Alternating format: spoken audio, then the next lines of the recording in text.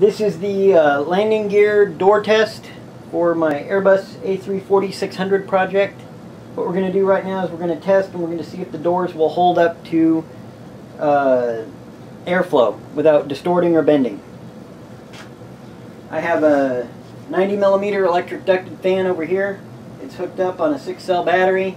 I've tested this at an efflux velocity of 118 miles per hour at full throttle. Here I have the prototype for the gear doors. Go ahead and gear down. In this case, the doors are sequenced through the transmitter, unlike the 747 where it had an onboard computer. Gear up. So what I'm going to do now is I'm going to fire up the electric ducted fan, which will blow air at speed across the prototype here, and we'll see if the doors will open and close without jamming or distorting.